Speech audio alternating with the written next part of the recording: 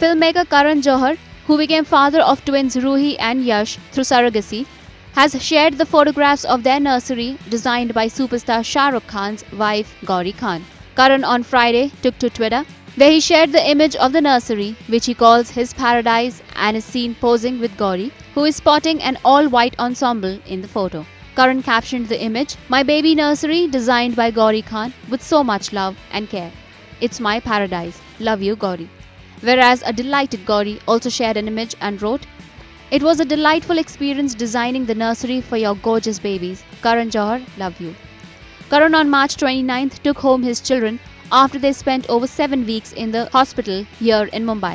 Karan's daughter has been named Roohi, a rearrangement of Karan's mother's name Hiru, and the son Yash on Karan's late father's name.